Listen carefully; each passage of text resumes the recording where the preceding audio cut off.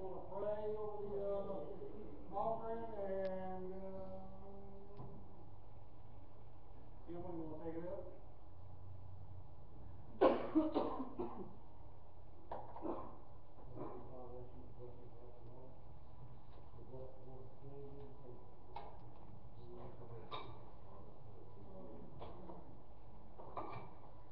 Praise God. We're glad to be in the house of the Lord tonight. I'm going to bring the pastor up. He's going to do a little teaching tonight from what he told me. I'm excited to hear what he's got to bring to the house. Yes. Praise the Lord.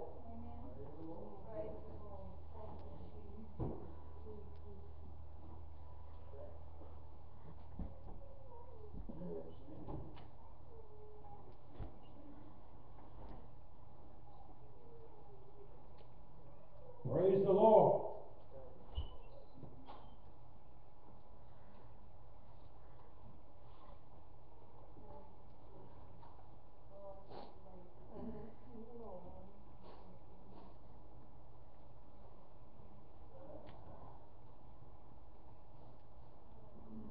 Sister Jennifer's father-in-law was admitted into the hospital about 4:30, 5 o'clock. That's where they at. Sister Denise was on her way here, but she got caught up in traffic. They had a wreck on Lockhart, I think. And so she won't be here. Brother and Sister King, I went to the wake, and she was already getting sick. And she called and said she would not be here. She was sick. And if anybody else is missing, I don't know. I don't remember. Who? Sister Robin. She must be sick working one. Huh? Hurt her back today at work. Praise the Lord. We're going to take a text from 1 Corinthians 10 and 13, and I'm going to give you a little teaching here. The Bible says, there has no temptation taken you but such as is common to man. But God is faithful, who will not suffer you to be tempted above that ye are able, but will with the temptation also make a way of escape, that you may be able to bear it. Praise the Lord. Brother Stuart, would you ask God to bless us? Lord, we thank you tonight, God, for those that are here, God, and we thank you for your word, God. We ask you right now to anoint your servant, God, as he brings forth your anointed word. And God, we ask you to bless our ears and our hearts, God, to hear your word, God, to absorb it in, God, and take it with us. In your name, Jesus. Amen. No scripture here doesn't say that there won't be any temptation, but it reads, but will with the temptation also make a way to escape, that ye may be able to bear it. So we're going to be talking about a way of escape tonight. Don't you wish that the first thing you think about is a way of escape? When temptation comes, you say, well, what kind of temptation, brother? There's all types of temptation. There's temptations to cuss. There's temptations to lie. There's temptations to steal. There's immoral temptations. There's all types of temptations. Probably the biggest one that I know of church people or any group of people, it's not just church people, but any club that you might belong to. Schools do it. People do it at work, on jobs, just to talk about someone else.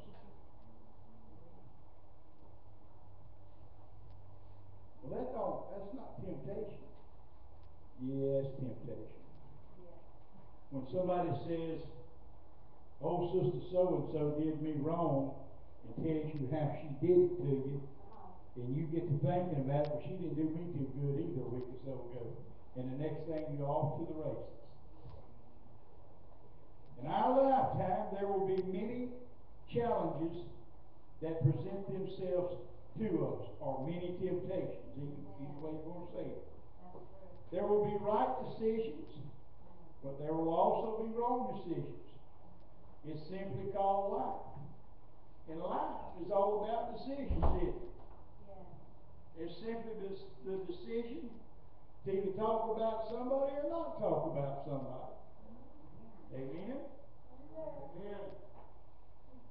There are decisions that tell us we ought to turn the television off.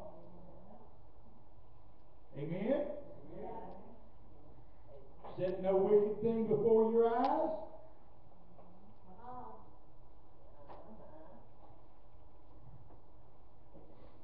There is other temptations that we must some kind of way learn to deal with in our lifetime. It is in our best interest to learn early how to make right decisions. Although we struggle with right or wrong, and sometimes it seems to be easier to live with a choice than to change it. Y'all think about that. Just think. If I would have started off at 3, 4 years old, praying for an hour every day, today I probably have prayed for 5 or 6 hours without looking up. If when I was 3 or 4 years old, of course I didn't start gaining weight until later in life, but if I would have learned the proper foods to eat, I wouldn't have diabetes tonight. Amen? Now you got any kind of sickness concerned with the way you eat or the way you live? If a drunkard would have quit drinking, he may not have died of cirrhosis of the liver. Amen? If a cigarette smoker would have quit smoking, he may have not died of cancer. Amen? Praise the Lord. So we see right and wrong decisions that we've made in our life. If you never ever hated anybody, you probably wouldn't hate today. But on the other hand, if you would have never ever loved anybody, then you wouldn't know how to love today. But it's no doubt early in life, it's easier to make decisions rightly than to go down the wrong path. As a Christian, when we receive the Holy Ghost, then it is very easy at that moment to begin to put away everything that besets us. That's what Paul said. Lay aside every sin and weight that he did not just say sin, he said weight too. Anything that holds you down. We could refer to this as running a race. Paul said, "Wherefore, seeing we also are compassed about with so great a cloud of witnesses, lay us aside every weight and sin which do so easily beset us." Easily beset us. You know why he said that? Because it's easy to give in to temptation. And he says, "And let us run the race with patience." Without patience, it's even harder to lay aside wrongdoing. The race that is set before us, the struggle with wrong and right. We see others do things that we have been taught that was wrong, and we say nothing happened to them, so we think we can move in that direction. You may see someone jump off the Mississippi River Bridge, and he may be an excellent swimmer, He may be an excellent diver, and he may live through it. But if you jump off the Mississippi River Bridge, without a doubt, you break your neck till you hit the water, or lose your breath on the way down and die.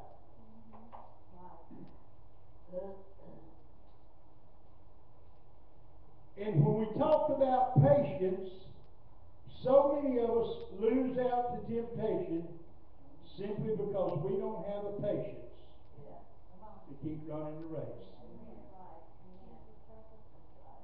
Well, my goodness, everything in the world is coming against me. I just bought a new car and the motor burned up. Got home the other day and my wife had packed her bags and left. My house burnt down, my son broke his leg, and my daddy's on crutches. What's that really got to do with your deciding to do what's right or to live for God? We must understand that we cannot do for other people. We can't make other people do what we know they need to do. You can't force anybody's hand. But you can make a choice in your life that I'm not going to allow temptation to drag me down. Sometimes when we've made a bad choice, as Christians, I don't know about people who are not Christians, even people who are not Christians, it may not be a spiritual thing, but if you've made a bad choice, whether spiritual or physical, the first thing you want to ask is, how did I get here? You got there by not doing what you knew was right or being obedient to the Word of God. We made a choice to do what we did without seeing what the Bible had to say about it or thinking about what Scripture says. Then we ask, what do I do now? We repent. Jesus said, except you repent, you shall all likewise perish. Jesus simply said this, letting us know that we have a right to repent. Now, what we really need to understand is what true repentance is. Most people think it's saying, oh God, forgive me. And that is also true. Paul said, it's whosoever confesses with their mouth. But you know why he said that? He wasn't talking about you just telling God you did wrong. But you can't change something that you're doing wrong unless you admit to it. You confess also with your mouth. Not just that Jesus is Lord or that Jesus is your Savior, but you need to straighten your life out and change it by simply turning all the way around and making a new direction. Saying, Lord, I'm going to live a better life. Turn from the wicked way or the divisions we made and come under submission to the Lord. Famous Scripture tells us that if we submit ourselves unto God and resist the devil, he will flee from us. What's the next temptation in life? You think about this, we all real quick to say, well, it was an evil temptation that caused me to do it. Yeah. Was not. Those 9 out of 10 times, it was your flesh. That's right. Yeah. It's what your flesh wanted.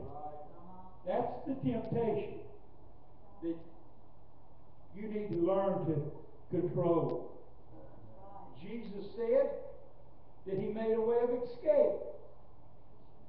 And there is a way of escape from all things. You may have to persevere a little bit. You may have to wait a little while. Isaiah 40:31 said, but they that wait upon the Lord shall renew their strength. You'll get strength when you wait upon the Lord. Jesus is the author and the finisher of our faith. And that is when we have patience to see what God wants us to see, then our lives will begin to change and we can begin to walk in victory. Somebody say that. Walk in victory. Walk in victory. We are so run down during the day because we haven't took not one step in victory. Seems to have been defeat all day long. Lord, I just done something I didn't want to do. But you know what happens when we put on the mind of Christ? Can you have the mind of Christ without talking to Him at all? So see, it's a prayer life that keeps us continually in His Word. In the Bible, the race that we run is also called a war. We war against the flesh, and that's what I was talking about. But God tells us how to put on the whole armor of God. In Ephesians the 6th chapter, He tells us how to get dressed for this war. He tells us how to walk in the newness of life, Sister Lou.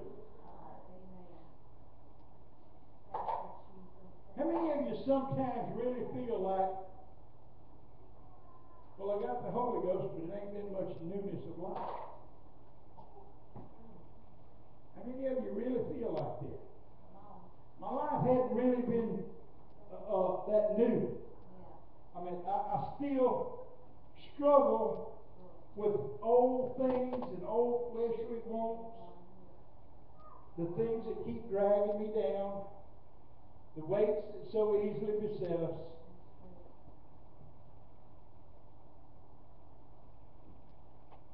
Some people have a temper, and that temper besets them. Some people don't like themselves, and that besets them. Some people just don't like anybody else, and that besets them. Come on, church. Some people find fault with anything and everything, and that besets them. How can you ever think positive if all that you ever do is think negative about everything and everybody? You be looking in the mirror saying, "My, I'm too ugly to live for God." Or you'll be saying, "My, I'm too dumb to live for God." Or some people will even say, "I'm not worthy to live for God." That's the flesh talking.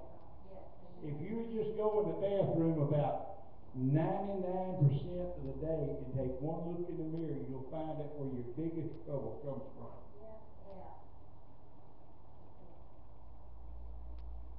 Remember again, submit yourself unto God. And the devil himself, resist him. And what will he do? He will flee from you.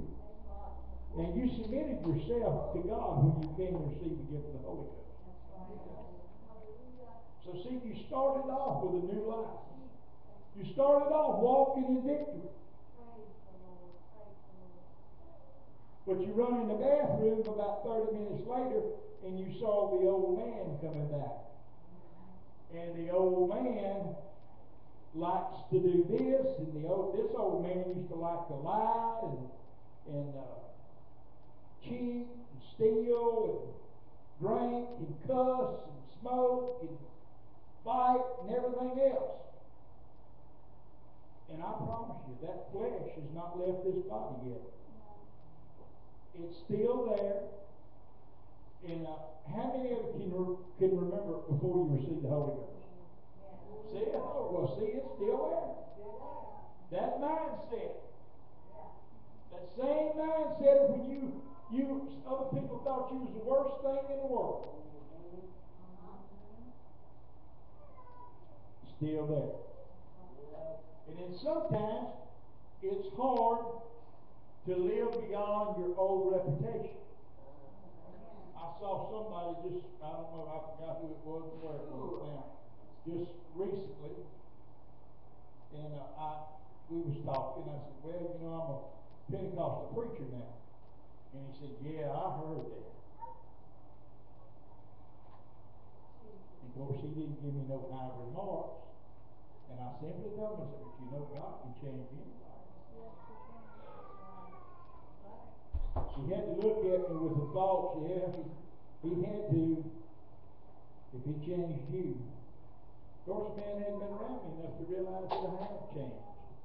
But your life tells a story, whether you've changed or not. Your life tells a story, whether you're walking in victory or not.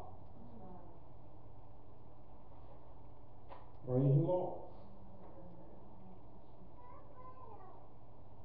Romans 6:4 says this, therefore we are buried with him by baptism unto death, that like as Christ was raised up from the dead by the glory of the Father, even so we also should walk in newness of life. He said, you've been baptized, you received the Holy Ghost, you got his name stamped on you. Walk like him.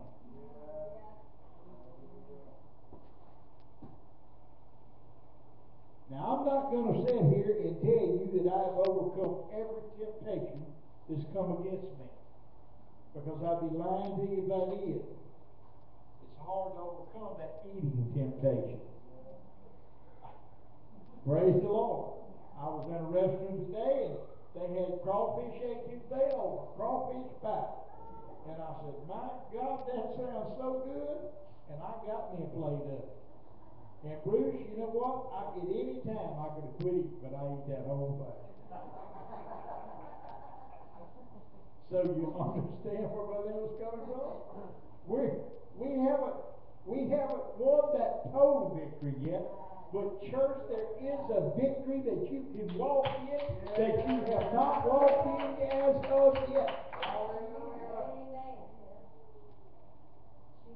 Walking after the Spirit, Romans 8:1 says, therefore is there no condemnation to them which are in Christ, who walketh after the flesh, but after the Spirit. Now there's no condemnation if you're walking after the Spirit. But when you walk in the flesh, you all of a sudden you flinch and you say, oh, I knew I shouldn't have done that. Or I shouldn't have said that. Or I shouldn't have snapped at that person the way I did. Then you're walking in the flesh. And believe me, we have to walk in this flesh every day. But the only way we ever going to find victory is to stay in the Spirit of God. And I've said this 1,000 times. I said it, there's many spirits in this world. There's a Sister Lou spirit. Then there's a Sister Lou spiritual spirit. Then there's a Brother Netterville spirit. And then there's a Brother Netterville spiritual spirit. And then there's a happy spirit and a sad spirit. There is a bragging spirit and a pride spirit. Just all types of spirit in this world. There's an LSU football spirit. I knew I'd get a chuckle on that one. And then there's a Alabama spirit. Listen to that. Somebody's in the LSU spirit right now.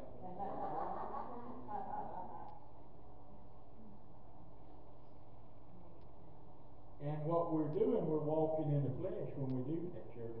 We allow fleshly things to eat our whole day up. And then we come to church and we're so drained till we have to drink of that cup and eat of that bread. And that's why you come to church so much and worship so hard, which we didn't do tonight. But that's why you sit so patiently and listen to the Word of God, because it is meat or bread, either way you want to put it. what the preacher said or what the Word of God said, then you have something to stand on tomorrow and say, hey, I'm going to fight temptation today. I'm going to fight this flesh. But the best way to fight the flesh is fast for about 5 days. Or 6, or 7. Or maybe even 14 or 24. Oh, come on now. We done a 21-day fast around here. What's the matter with y'all? I didn't say you had to starve yourself to death for 21 days.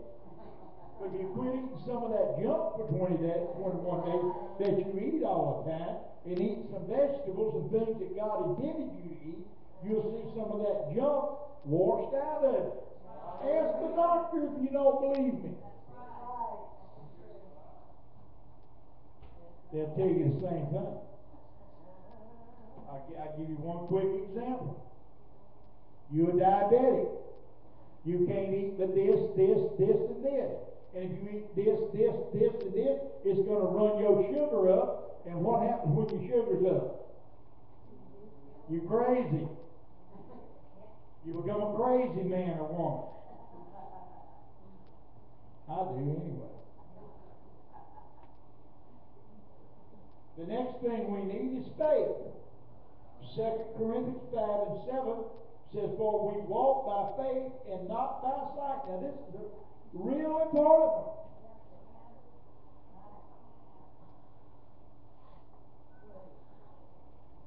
You can have faith, and we think about faith. There's the faith, which is the faith that we live in. We believe in Jesus Christ. And there's the faith that we can walk in victorious. But when it talks about walking not by sight, but by faith, you can't pay much attention to what you see. You have to shut your eyes and see only with spiritual eyes.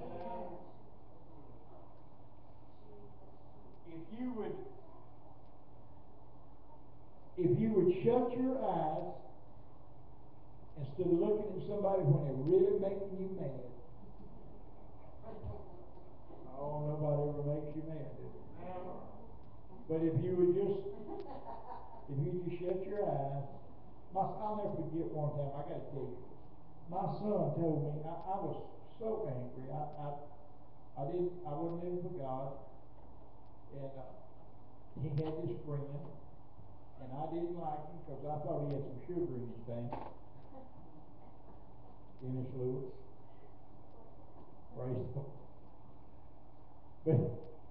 But anyway, I was just fussing about him just all the time. My son didn't run around with him, but my son knew him. And my son told me one day, he said, you know what, Daddy? He said, if you're looking for the good in the man, you can see something besides what you see. Now, I didn't have the Holy Ghost at that time, and neither did he.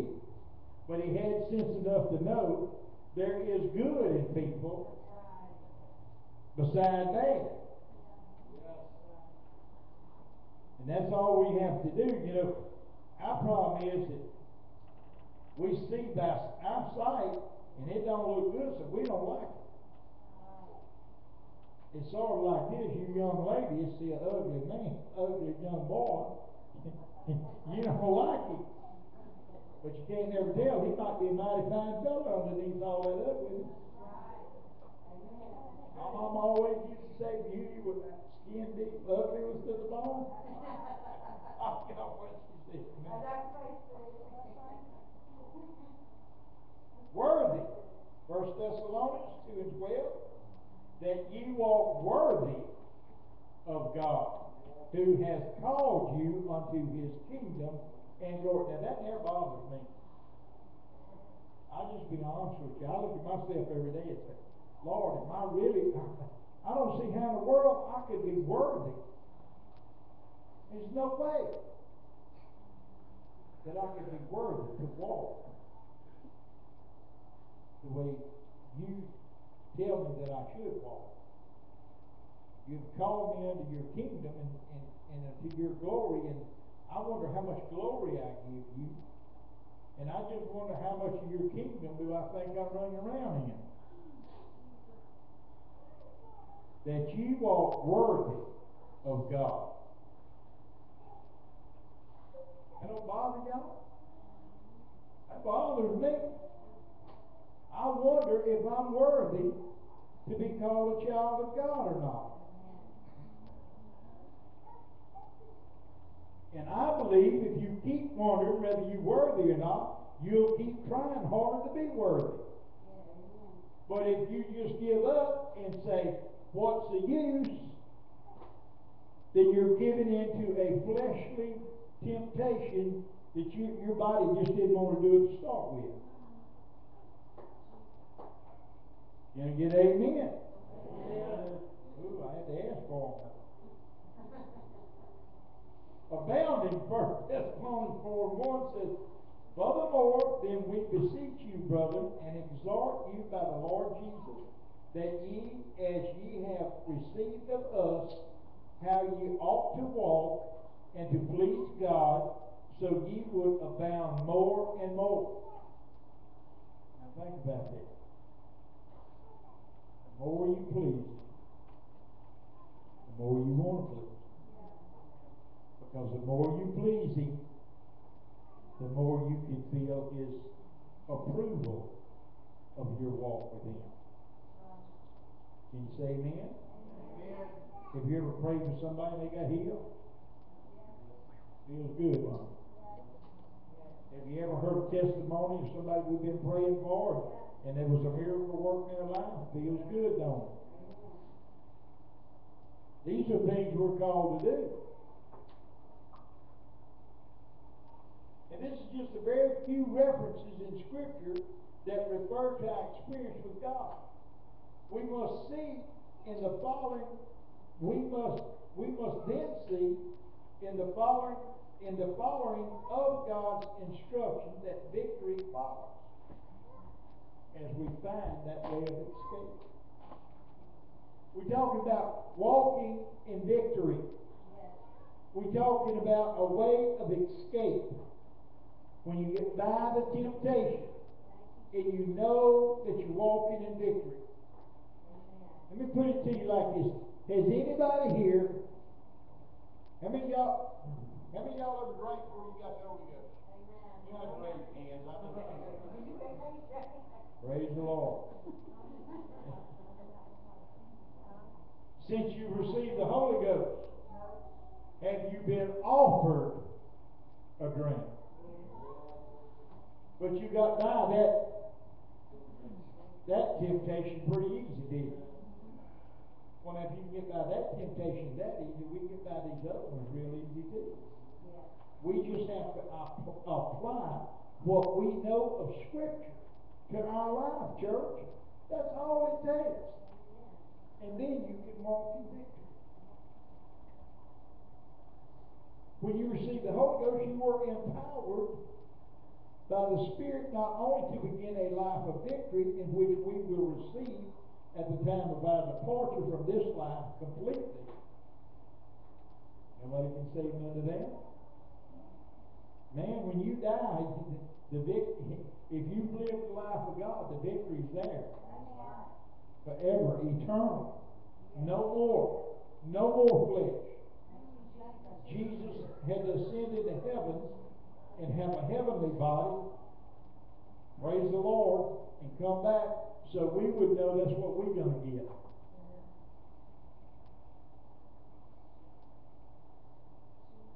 You know how I know we're going to have victory then?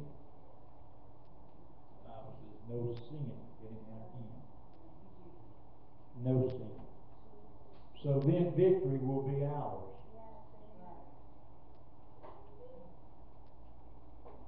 It's our job to recognize in this life we war against Satan's aggressions of our soul also, to try to find a way of escape. Now listen, here's some reasons that Satan's objective, according to Scripture, is to steal, kill, and destroy. We must realize that he has some downfalls also. How many of y'all realize he got some? Well, Lord, have mercy. Amen. If you realize it, why did you let him keep on?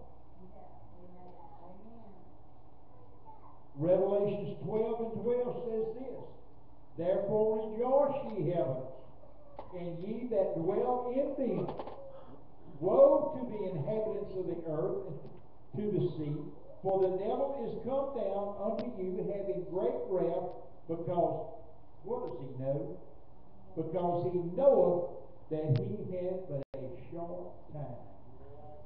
You know, when you think it's the devil messing with you, just simply remind him, hey buddy, you better hurry up, because your time's running out.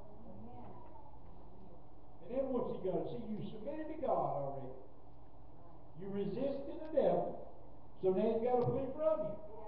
Because he said, wow, that smart aleck tells me I ain't got a short time left.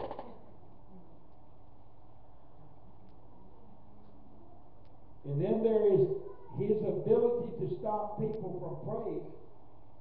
He just can't do it. Matthew 4:10 says this, then said Jesus unto him, get thee hence, Satan, for it is written, thou shalt worship the Lord thy God, and him only shalt thou serve. Then the devil leaveth him. Again he leaveth him, and behold, angels came and ministered unto him. Remind him of who you worship the next time you kneel down and you feel like God is 1,000,000 miles away. Now we talk about things that the devil does. This is not necessarily our flesh now. But the devil's trying to set up a barrier that you can't break. Try to make you think you can't break through it.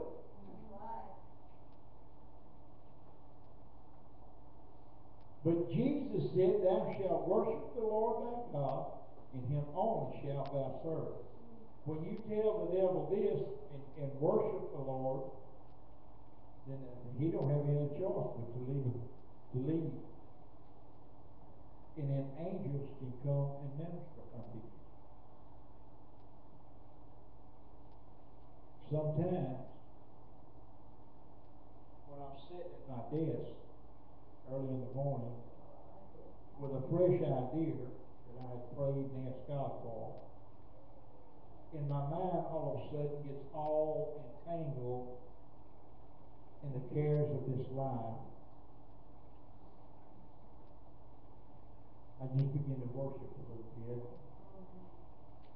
And all that will leave me, that some of the angels can come and minister unto me. Praise the Lord. And when you feel the presence of the Almighty God or his angels in a room with you, you're walking in victory. Now, he's also limited his ability to keep people in spiritual bondage. Once you understand the victory that God has made available for them or for you. And again, I repeat James 4:7, submit yourselves therefore to God, resist the devil, and he will flee from you. Draw nigh, listen, draw nigh to God, and he will draw nigh to you. Cleanse your hands, ye sinners, and purify your hearts, ye double-minded. We must begin to think like Scripture tells us to. We need to hide the Scripture in our hearts that we won't sin against God. I never ever just get out to pray, and if I don't use Scripture somewhere in my prayer, it seems to me like I'm fighting about 10,000 devils. But when Scripture begins to come forth in your mind, that's God and his angels doing battle for you. The devil is fighting a losing battle. Jesus has already gotten us the victory. God asked Jeremiah 50:44 in the Old Testament, for who is like unto me? And who will appoint me the time? And who is that shepherd that will stand before me? Not even Satan can defeat our God. And he proved it at the cross when he said, it is finished. The race, the war, the battle that he fought was finished at the cross, church. He showed us the victory that we could have, the victory that we do have. The devil is limited in his desire to control people's spiritual life. He cannot control your spiritual life. You allow your flesh to do that, not the devil. Once we have begun to live the life of victory and connect with the Word of God, Satan has to submit to the authority that is declared in God's Word. Job 41:10 says, none is so fierce that dare stir him up, who then is able to stand before me. The devil is no match for God's Word. So simply, let us lay aside the flesh and live the way God really wants us to, and walk in victory. I hope this has helped you. Praise the Lord. If you just remember some of the things that Brother Netterville said tonight.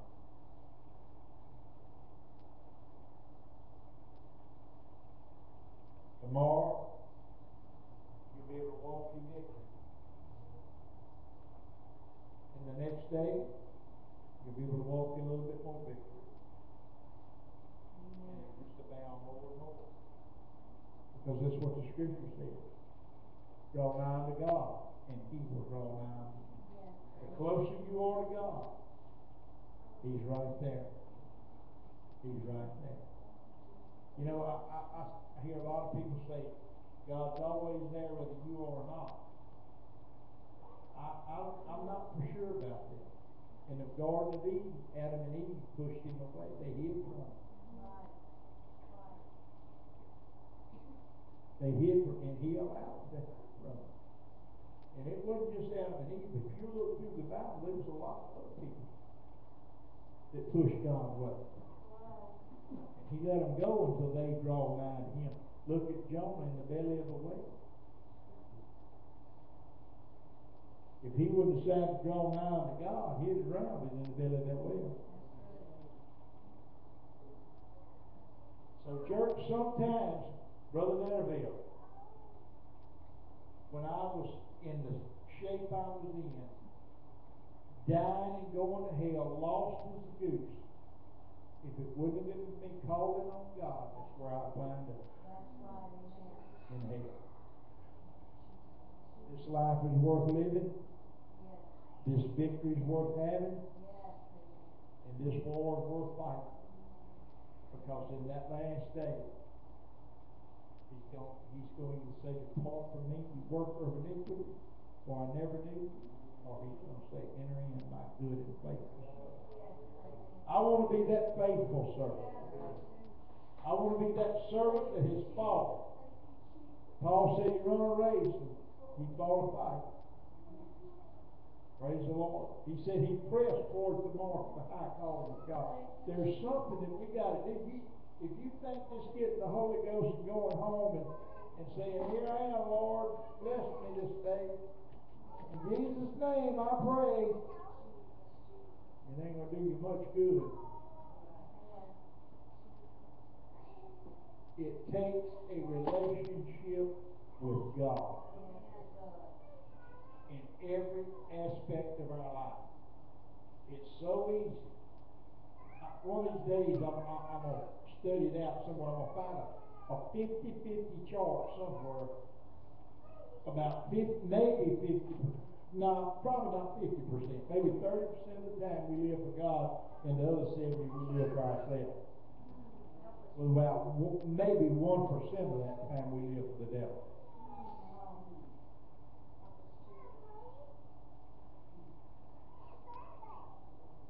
So that cuts our living for God down to 29%.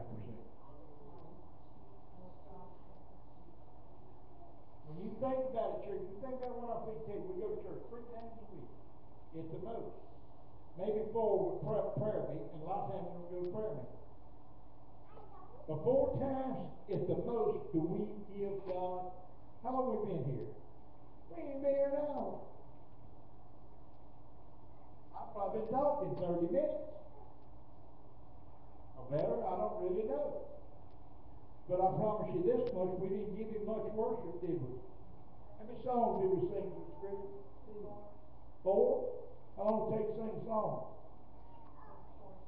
Huh? 4? How long did it take to sing 4?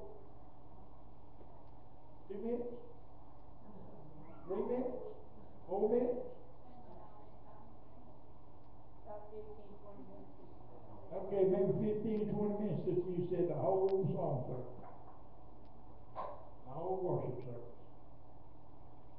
And how long did it take Sister Emma to take a coffee? Because that's part of worship too. About 2 minutes. So we're going to give them 16, 17 minutes of worship.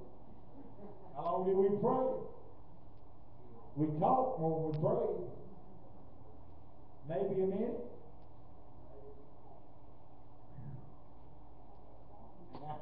And we studied here for about maybe 30 minutes.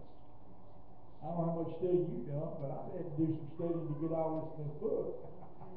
Praise the Lord. And that takes a long time. For me, I'm not as swift as most people. I'll never forget, I had a preacher tell me one time it takes him about 12 hours on Wednesday to be able to preach a Wednesday night service. I said, Lord. But you know what I thought that guy like? He must be blessed to take 12 hours of the day study to be able to preach on Wednesday night. I don't take that long. Mine sometimes over 2 or 3 days to get a sermon ready. How long does it take you, Brother Stewart? Varies. What? Give me a variation. Probably a couple days, over a couple day period. Couple day period? You study the Word of God, or your sermon not gonna show up too good. Praise the Lord. That's why he says study to show yourself approved, Timothy. So I tell Scott Blaine, study to show yourself approved. What's the rest of it say?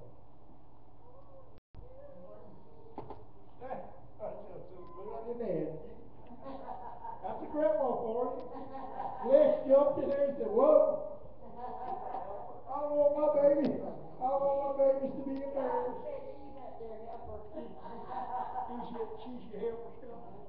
Well, she's been doing a pretty good job. How old are you? 18, still coming to church. I think that's a pretty good job.